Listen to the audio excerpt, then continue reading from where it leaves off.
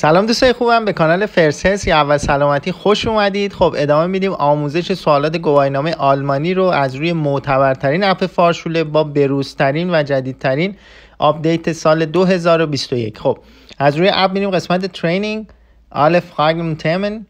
گفتیم بخش اول هستیم Grundstoff، قسمت Verhalten im Straßenverkehr و از این مجموعه این قسمت Vorbeifahren یعنی عبور که 4 تا سوال داره. این بخش کوتاهی هستش. و قسمت بعدی Benutzung von Fahrstreifen durch Kraftfahrer یعنی Benutzung استفاده از Fahrstreifen لاین های خیابون از طریق Kraftfahrer، از طریق ماشین. خب این قسمت هم 6 تا سوال داره که رو هم دیگه میشه 10 تا سوال. تو این ویدیو این 10 تا سوال رو با هم دیگه بررسی خواهیم کرد. خب قسمت Vorbeifahren، wählen، üben.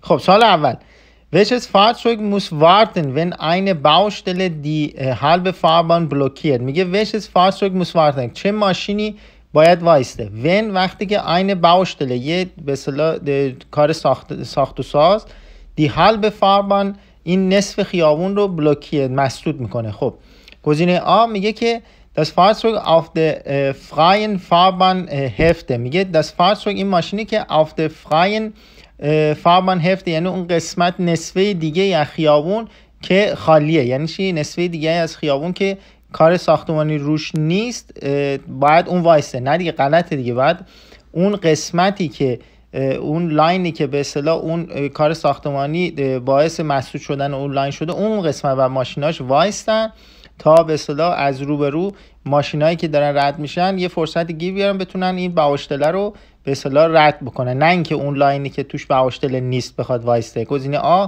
اینو داره میگه که داره غلط میگه. گزینه ب میگه immer das kleinere Fahrzeug، میگه immer. خب گفتیم همیشه هر وقت تو گزینه ها لغت immer بود به معنای همیشه، این گزینه غلطیه و دیگه به هیچ چیز کاری نداره. واسه این گزینه ب غلطه. فقط من معنی میکنم. میگه immer das kleinere Fahrzeug، میگه همیشه این ماشینای کوچیک، اصلا ربطی نداره ماشین کوچیک باشه و وایس ماشین بزرگ باشه و رد شه، اصلا همچین چیزی بی معناه. خب گزینه ب هم غلط. گزینه س میگه das Fahrzeug auf dessen Seite die Baustelle ist، میگه das Fahrzeug این ماشینی که auf dessen Seite در همون طرفی که die Baustelle ist، همون طرفی که این کار ساختمانی باعث مسدود شدن این نصف جاده شده، همون ماشینایی که تو اون نصف جاده هستن که جلوشون کار ساختمانی باعث مسدود شدن مسیرشون شده، اونا باید وایستن دیگه. درسته دیگه، گفتیم بعد اونا وایستن تا یه فرصتی گیر بیارن از لاین به اصطلاح بغلی که ماشین داره روبرو میان، باید یه فرصتی گیر بیارن بتونن این باوشتله رو ازش سبقت بگیرن و رد بشن بره. خب آفلوزونگ همونجور گفتیم گزینه 3 فقط درسته. امتیازی سوالم 3 امتیازی. وایتا سوال دو هم انیمیشنی. گفتیم فرمت سوالای انیمیشنی یکیه، 5 بار هم میتونید نگاه بکنید. خب ویدیو شتارتن. گفتیم حواسمون به گوشه های خیابون، آینه ها، تابلوها. میبینید تابلو لوزیشک زردن یعنی فورفارت دارید اینجا، میبینید. خب اینجا داره دوچرخه میاد، ماشین دست راست پارکه، میبینید دوچرخه داره روبرو میاد، ماشین هم دست راستتون پارکه، خیابون یه خورده تنگ شده. خب و شما میخواید از این ماشینایی که به اصطلاح مسیرتون رو مسدود کردن از طریق پارک کردنشون، میخواید بگیرید دست چپش و از بغل رد بشید برید. خب بریم ببینیم سوال چی میگه. zur Aufgabenstellung. سوال Wie verhalten Sie sich richtig؟ میگه چجوری باید اینجا درست رفتار کرد. ببینید دوستان خوبم، وقتی که اینجا داره دوچرخه روبرو میاد و خیابونم تنگ شده به سبب اینکه دست راست ماشین پارک شده، شما باید اجازه بدید این دوچرخه سوار رد بشه، چون اون فورفارت داره یعنی تقدم. نباید بگیرید با یه زایتن آبشتان یه فاصله جانبی کم بخواید به اصطلاح از بغلش رد بشه. زایتن آبشتان گفتیم حداقل باید 1.5 متر باشه. خب اینجا شما نمیتونید 1.5 متر فاصله رو حفظ کنید، بخاطر این وای میسید اون رد میشه، بعدن شما میرید. خب گزینه آ gleichmäßig weiterfahren weil der Seitenabschnitt zum Radfahrer ausreichend ist. میگه gleichmäßig weiterfahren. همین که میگه gleichmäßig weiterfahren یعنی با همین سرعتی که داریم میریم ادامه مسیر میدیم. خب همین غلطه. این یعنی همون به اصطلاح تو گزینه‌های تو سوالای قبلی داشتیم یه نکته طلایی گفتیم که اون veränderte Geschwindigkeit مثل اونا میمونه. خب gleichmäßig weiterfahren یعنی با همون سرعت داریم بریم. خب این غلطه. خب این نکته طلاییشه و تا دیدید بدونید گزینه غلطه. من فقط ترجمهش کنم. Weil der Seitenabstand به خاطر اینکه این فاصله جانبی zum Radfahrer با این دوچرخ سوار ausreichend ist کافیه. گفتیم نه دیگه، گفتیم فاصله جانبی حداقل 1.5 متره که این کافی نیست. گزینه آ غلط. گزینه ب warten weil der Seitenabstand zum Radfahrer sonst zu gering ist. میگه warten صبر میکنیم. weil به خاطر اینکه der Seitenabstand این فاصله جانبی zum Radfahrer با اون دوچرخ سوار sonst zu gering ist خیلی کمه. خب درست داره میگه دیگه، گفتیم Seitenabstand اینجا کافی نیستش، باید حداقل 1.5 متر باشه. خب گزینه C میگه mit mäßiger Geschwindigkeit weiterfahren weil der Seitenabstand zum Radfahrer sehr gering ist. میگه که mit mäßiger Geschwindigkeit با یک به اصطلاح سرعت زیاد، حالا بگیم یا سرعت مثلا کنترل شده، اینجوری بخوایم معنیش بکنیم، weiterfahren به اصطلاح ادامه مسیر میده. weil der Seitenabstand به خاطر اینکه این فاصله جانبی zum Radfahrer با دوچرخه‌سوار sehr gering است خیلی کمه. میگه که حالا که این فاصله جانبی کمه، ما با سرعت از این بغل این رد میشیم که زود بخوایم از این سبقت بگیریم. خب نه دیگه، همچین چیزی غلط داره میگه دیگه. ببینید mit mäßiger Geschwindigkeit یعنی با یک سرعت زیاد هم مثل همون gleichmäßig weiterfahren. میبینید اینم به اصطلاح نکته طلاییش که اگه تو گزینه ها دیدید متوجه باشید که این غلطه. Auflösung همونجور گفتیم فقط گزینه ب درسته. امتیاز این سوال هم 5 امتیازی دوستان خوبم. سوالای 5 امتیازی باید ملکه ذهن بشه. weiter سوال 3 هم انیمیشنیه. خب ویدیو starten. توی جاده بیرون از شهری هستین، جلوتون یه ترانسپورت میبینید اونجا یه دونه از این ماشینایی که برای راهسازیه اونجا اون جلو مسیر رو بسته و میگه که بگیرید سمت چپ، یعنی از اون لاینی که ماشینا از روبرو دارن میان بگیرید از اون ور. اینجا حالا دارن کارهای ساختمانی میکنن، به اصطلاح دارن خیابون رو به اصطلاح تعمیر میکنن یا هر چیزی و مسیر شما رو مسدود کردن و شما باید بگیرید سمت چپ. ولی این نکته هم در نظر بگیرید که حق تقدم با ماشینایی که از روبرو میان، یعنی اگر ماشین از روبرو اومد شما وایسید اجازه بدید اون ماشین رد بشه و بعداً بتونید به اصطلاح از این ماشین راهسازی بتونید عبور بکنید. خب بریم از سوال. zur Aufgabenstellung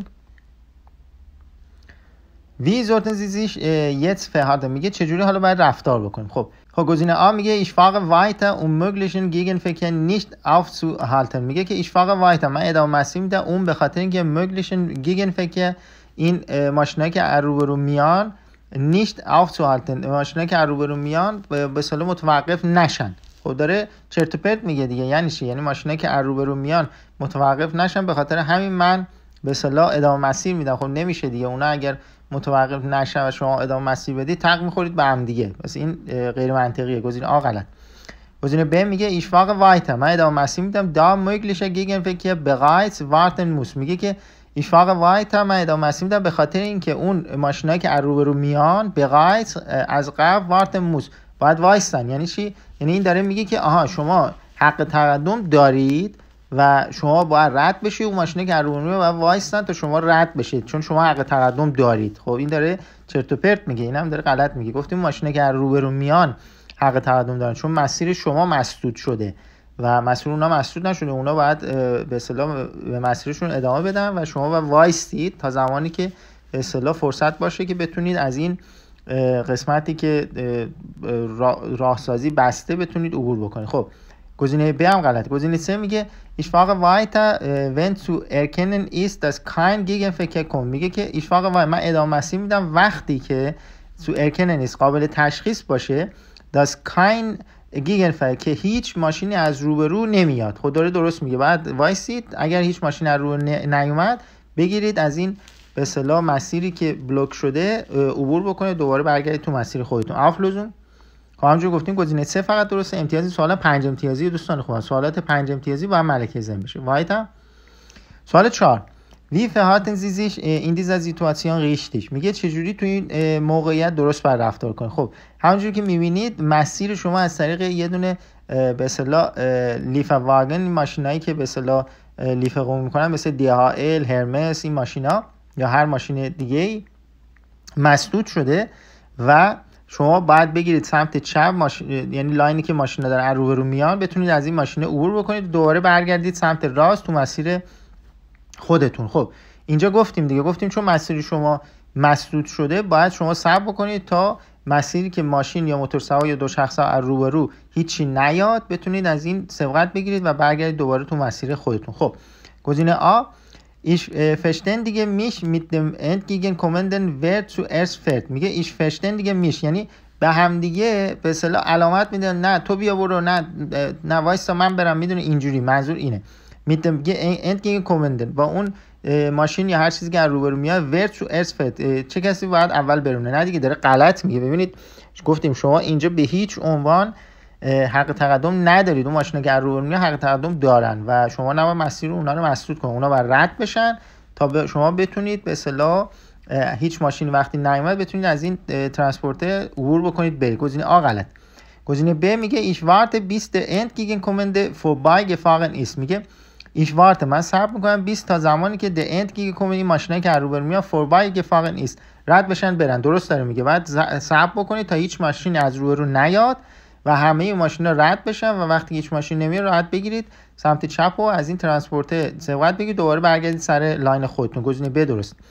گزینه C میگه ich fahre vor dem entgegenkommenden. میگه ich fahre من میرونم for dem entgegenkommenden قبل از به اصطلاح جلوی اون ماشینا که روبرو میان. یعنی چی؟ باز داره میگه که شما حق تقدم دارید، ماشینی که روبرو میاد شما باید اول رد بشید بعد اونا رد بشن که داره غلط میگه. auflösung همونجوری گفتیم گزینه ب فقط درسته. امتیاز این سوالا 5 امتیازی دوستان خوبم، سوالات 5 امتیازی و ملکه ذهن بشه. وایتا خب همونجوری گفتیم این قسمت 4 تا سوال داشت، قسمت کوتاهی بود. قسمت بعدی Benutzung von Fahrstreifen durch Kraftfahrzeug. خب میگه که Benutzung استفاده از Fahrstreifen این لاین های خیابون از طریق Kraftfahrzeug یعنی از طریق ماشین ها. این قسمت 6 تا سوال داره. wählen üben. سوال اول Was müssen Sie tun, wenn Sie den Fahrstreifen wechseln wollen? میگه Was müssen Sie tun؟ چیکار باید شما بکنید؟ wenn Sie وقتی که شما den Fahrstreifen این لاین خیابون رو wechseln wollen میخواین تغییر بدید، مثلا از لاین 1 میخوایم بیاین 2 یا برعکس اینجوری. گزینه آ میگه Fahrstreifenwechsel rechtzeitig ankündigen. میگه Fahrstreifenwechsel این تغییر جهتتون رو، تغییر لاینتون رو rechtzeitig در زمان مناسب ankündigen نشون بدید. خب یعنی چی؟ یعنی راهنما بزنید دیگه. اگر میخواید بگیرید مثلا چپ راهنما بزنید، اگر میخواید بگیرید راست راهنما بزنید. اینو میگه بعد نشون بدید. درست داره میگه هر موقع میخواید که به اصطلاح لاینتون رو عوض بکنید باید همیشه راهنما بزنید، یادتون نره. گزینه آ درست. این برای سر امتحان عملی خیلی مهمه، این راهنما زدن بسیار مهمه. اکثر دوستانی که رد میشن سر همین راهنما زدنه، یادتون نره. گزینه ب auf den nachfolgenden Verkehr achten. میگه auf den nachfolgenden Verkehr یعنی از اون ماشینایی که توی خیابان دارن تردد میکنن به اونها باید توجه بکنیم. وقتی که میخوایم لاینمون عوض کنیم بعد به ماشینایی که تو خیابان دارن تردد میکنن توجه بکنیم دیگه. درست داره میگه که ماشینی نیاد یا ماشینی رو به اصطلاح راهش رو مسدود نکنیم یا باعث خطر براش نشیم، باید به اون ماشین‌ها توجه بکنیم. گزینه ب هم داره درست میگه.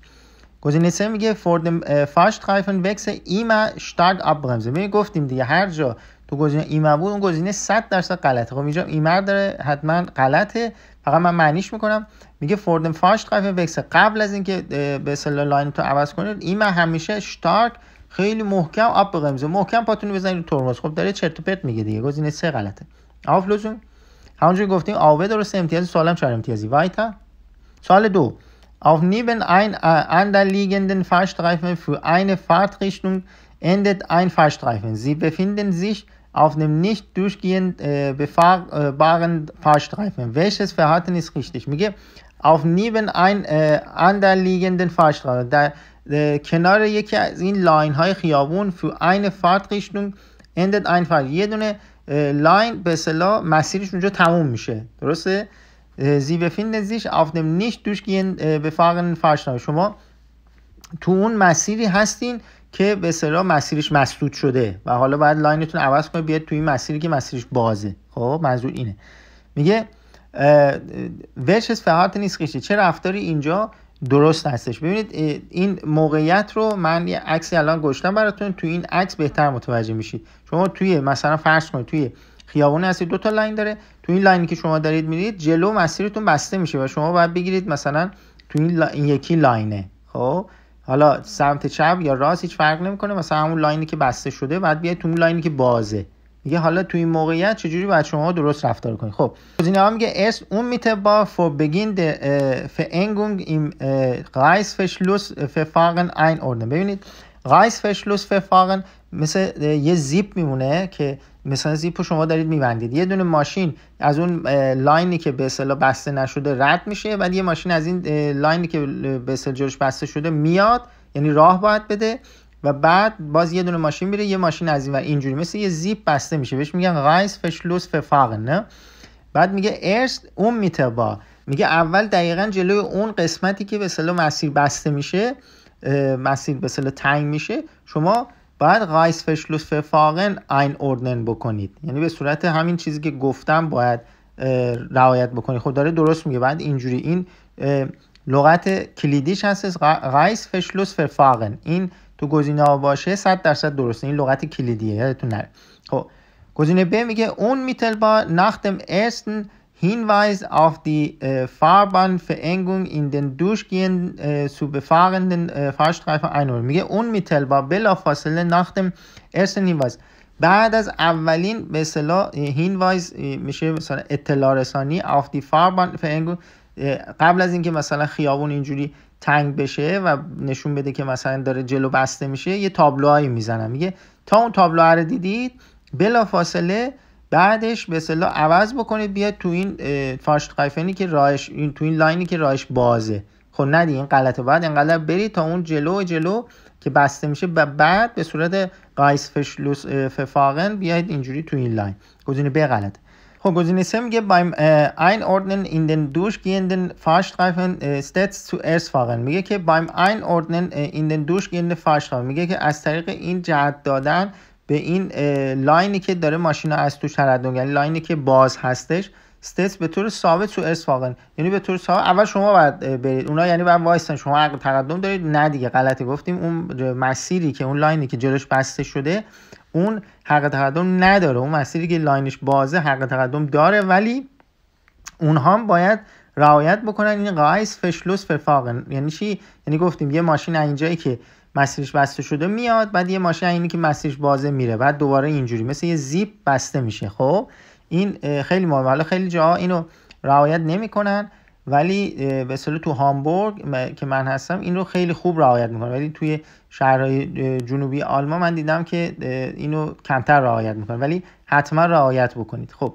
گزینه سه هم داره غلط میگه. Auflösung همونجوری گفتیم فقط گزینه آ درسته، امتیاز سوالم 3 امتیازی. وایتا سوال 3 Wie verhalten Sie sich in einem Tunnel mit Gegenverkehr؟ میگه wie verhalten Sie sich، چجوری رفتار میکنین in einem Tunnel، در داخل یک تونل mit Gegenverkehr که ماشینا روبرو، یعنی تونل دو طرف است. خب ماشینا روبرو میاد. گزینه آ zum Überholen Fahrstreifen Begrenzung überfahren، میگه zum Überholen به اصطلاح وقتی که میخوای سرعت بگیری Fahrstreifen Begrenzung، این مرزهای به اصطلاح لاین ها رو überfahren یعنی چی؟ یعنی این خط کشی رو از روش عبور بکنید و به اصطلاح سبقت بگیرید، که داره غلط میگه. ببینید شما توی تونل به هیچ وجه نباید از ماشین جلویی سبقت بگیرید، پس یادتون نره توی تونل به هیچ وجه ما نباید سبقت بگیریم، ممنوعه. پس لغت طلاییش هم میشه überholen. وقتی که überholen برای همچین سوالی تو گزینه überholen بود، اون گزینه 100% غلطه، چون توی تونل سبقت گرفتن ممنوعه. گزینه آ غلط. گزینه ب میگه Fahrstreifen Begrenzung nicht überfahren، میگه که Fahrstreifen Begrenzung این به اصطلاح مرز لاین ها رو، همون خط کشی وسط جاده رو منظورشه، nicht überfahren نباید از روش عبور کن. درست داره میگه دیگه. ببینید خط کشی وسط جاده به صورت خط مستقیم، به اصطلاح خط سفید مستقیم ممتده. خب این به معنی اینه که شما نباید به اصطلاح از روی این خط عبور بکنید، یعنی چی؟ یعنی نباید سبقت بگیرید. خب این داره اینو میگه، درست میگه. گزینه سه میگه نیشت وندن، یعنی دور نزنید، یعنی تو تونل دور نزنید بخواید مسیرتون تغییر بدید. همچین کاری کاملا غلطه و 100% ممنوعه. خب و بسیار هم خطرناک. گزینه سه هم داره درست میگه. Auflösung همونجوری گفتیم به وسه درسته، امتیاز سوالم 4 امتیازی. وایتا سوال 4 Auf einer Fahrbahn mit mehreren Fahrstreifen für eine Richtung endet ein Fahrstreifen. Wie haben Sie sich auf dem durchgehenden Fahrstreifen zu verhalten؟ خب مثل همونه دیگه، مثل همون سوال قبلی که بود، یه لاین بسته میشد، میگفت Reißverschlussverfahren، یعنی به صورت زیپ، مثلا یه ماشین از این ور بره یه ماشین از اون ور. اینم باز همونه، اینم فرمتش فقط فرق کرده، سوال همونه. میگه که توی به اصطلاح یه خیابونی که چند تا لاین داره، یه لاین مسیرش بسته میشه. خب حالا باید اینجا چجوری به اصطلاح رفتار کرد؟ خب گزینه آ میگه ich muss den am Weiterfahren gehinderten Fahrzeugen den Übergang nach dem Reißverschlussverfahren ermöglichen. خب گفتیم لغت طلایی تو این سوال چیه؟ Reißverschlussverfahren، یعنی همه اون گزینه هایی که Reißverschlussverfahren داره اونا 100% درسته و به هیچ چیز کار نداشته باشید، به مطمئنا بزنید این درست. این گزینه درسته ولی من معنیش هم میکنم. میگه ich muss den am Weiterfahren، میگه من باید در ادامه مسیرم gehinderten Fahrzeugen den Übergang nach dem Reißverschlussverfahren، میگه این ماشین هایی که به اصطلاح مسیرشون مسدود شده باید این به صورت Reißverschlussverfahren این راه رو براشون ممکن بکنم. همون گفتیم یه ماشین از اون جایی که مسیرش مسدود شده میاد، یه ماشین از این مسیری که مسیرش بازه میره، دوباره یه ماشین از اون یه ماشین از این، اینجوری مثل یه زیپ بسته میشه. خب این درست میگه. گزینه ب میگه ich muss an den am Weiterfahren gehinderten Fahrzeugen vorbeifahren. میگه که ich muss، من باید am Weiterfahren در ادامه مسیر gehinderten Fahrzeugen vorbeifahren، من باید این ماشینایی که اونجا مسیرشون مسدود شده اول من باید رد بشم. حالا اونا مسیرشون مسدود شده به من چه؟ من مسیرم بازه، من باید رد بشم. نه، همچین کار درستی نیست. بس این داره غلط میگه.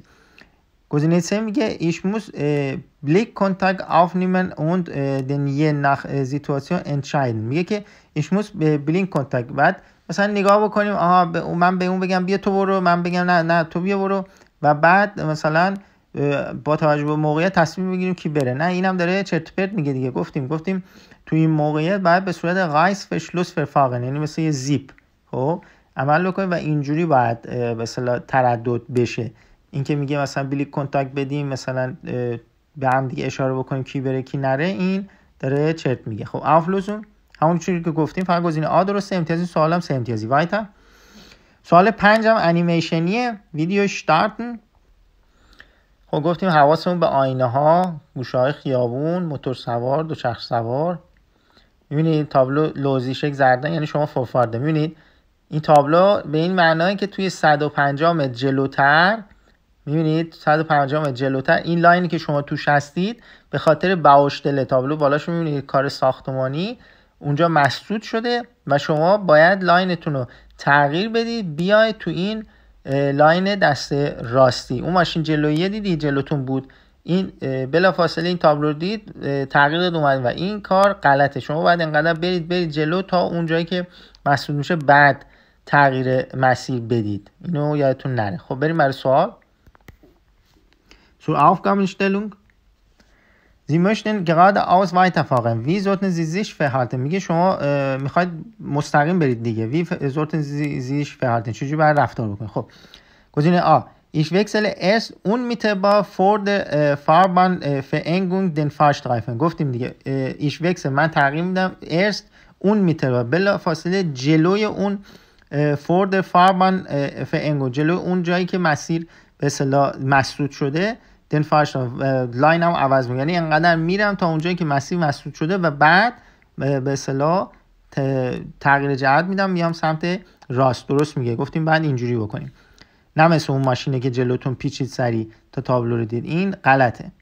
حالا بعد از اینکه ایشالا گواهینامه‌تون رو گرفتید میتونید این کارم بکنید، ولی برای امتحان باید حتما اینقدر برید تا قسمتی مسدود شده و تغییر جهت بدید. گزینه ب میگه ich ordne mich jetzt rechts an. میگه من همین الان مسیرم رو میگیرم سمت راست و به اصطلاح میدونم اون جلو بسته شده میگیرم سمت مثل اون ماشین جلویی میگه عمل میکنه. نه دیگه غلطه. این برای امتحان کاملا غلطه. Auflösung همونجوری گفتیم فقط گزینه آ درسته. امتیاز این سوالم 4 امتیازی. وایتا. سوال 6 هم انیمیشنیه، ویدیو اشتارتن. خب میبینید مسیرتون بسته شده بود، تغییر مسیر دادید، اومدی حالا میخواید راست برید. ببینید همونجوری که دیدید جلو به خاطر این ماشینای راهسازی مسیر بسته شده بود و شما مجبور بودید بگیرید لاین سمت چپی و بعد که به اصطلاح از این قسمتی که راهسازی مسدود کرد رو رد شدید بعد میگرفتید سمت راست. متوجه هستین؟ شما دیر جنبیدید و اومدید جلو، اون جلو هم ترافیک شده و مسیری هم که توش قرار دارید مسیری که میگه سمت چپ باید بپیچی. خب و این جلو هم ترافیک شده و شما اینجا نمیتونید برید تو دست راستیه. این موقعیته. خب سوال zur Aufgabenstellung. Sie möchten an der Kreuzung nach rechts abbiegen. Wie verhalten Sie sich richtig? میگه Sie möchten an der Kreuzung، شما میخواید در سر این چهارراهه nach rechts سمت راست abbiegen بپیچید. Wie verhalten Sie sich richtig؟ چجوری درست رفتار میکنید؟ گزینه A. Ich lenke deutlich nach rechts und schaffe dadurch eine Lücke im rechten Fahrschule. میگه ich lenke deutlich nach rechts، میگه من فرمون میدم به صورت واضح سمت راست، یعنی به همه نشون میدم بابا من میخوام بیام سمت راست. اون schaffe dadurch eine Lücke im rechten Fahrschule و به اصطلاح انجام میدم این کارم و از طریق اینکه یه لوکه، یه فاصله خالی بین ماشینا پیدا بکنم در سمت راست و بچپونم ماشینمو تو سمت راست. خب این حرکت غلطیه. گفتیم به خاطر اینکه شما اینجا اون خط سفید ممتد رو میبینید، اینجا به این معناست که شما نمیتونید دیگه لاینتون تغییر بده، شما دیر جنبیدید. وقتی که از اون ماشینی که راهسازی سبقت گرفتی و میمدید سمت راست که دیر جنبیدید. خب گزینه آ غلط. گزینه ب میگه ich warte bis alle Fahrzeuge vorbeigefahren sind und wechsle dann in den rechten Fahrstreifen. میگه ich warte، من صبر میکنم تا bis alle Fahrzeuge vorbeigefahren sind، همه این ماشینا برن. خب und wechsle dann و بعد تغییر میدم in den rechten Fahrstreifen و بعد تغییر میدم سمت راست. خب غلطه دیگه. نه، شما مسیر ماشینایی که میخوان تو این لاین سمت چپ بپیچن و مثل این اتوبوسه که پشت سرتون میخواد سمت چپ بپیچه رو مسدود کردید. خب و شما نمیتونید اینجا وایستید به خاطر اینکه میخواید بپیچید سمت راست و اون بنده خداها بعد پشت به اصطلاح منتظر بمونن. نه، اونم تازه یه اتوبوس. پس اینم داره غلط میگه.